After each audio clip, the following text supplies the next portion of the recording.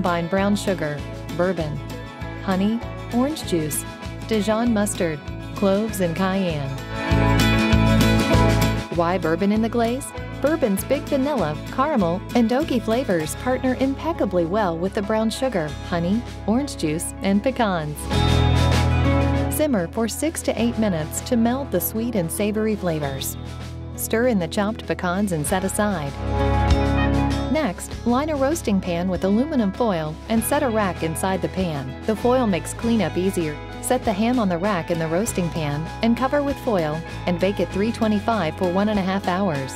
Uncover the ham and brush with half of the pecan glaze and bake at 350, uncovered, for 15 minutes. Brush the remaining glaze on the ham and bake for an additional 15 minutes or until the pecans are golden.